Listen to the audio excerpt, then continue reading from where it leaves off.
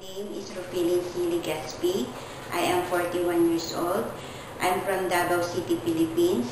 I am happy married. I have 6 children. One son, 19 years old.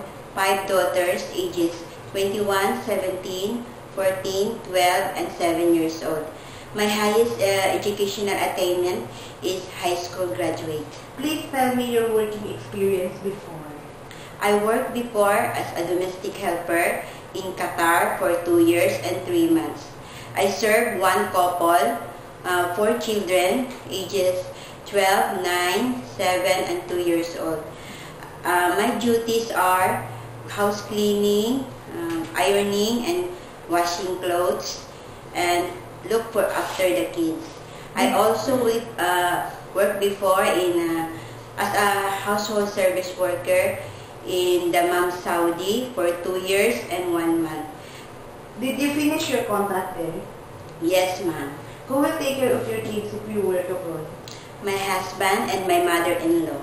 How do you describe yourself as a mother? As a mother, I can sacrifice myself. I will do anything, everything to support my family. Are you willing to take care of newborn baby? Yes, ma'am. Are you willing to take care of elderly?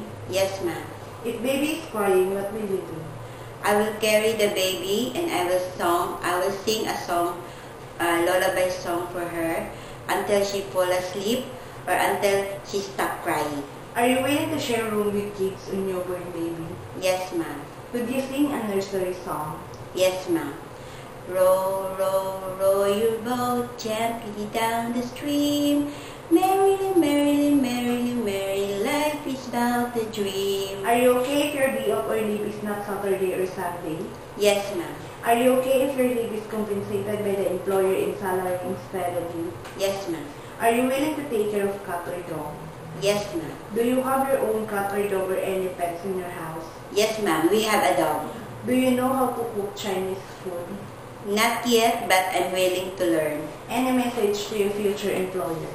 To my future employer, please choose me as your helper because I am kind, honest, respectful, trustworthy, and I'm loving and caring to babies and children.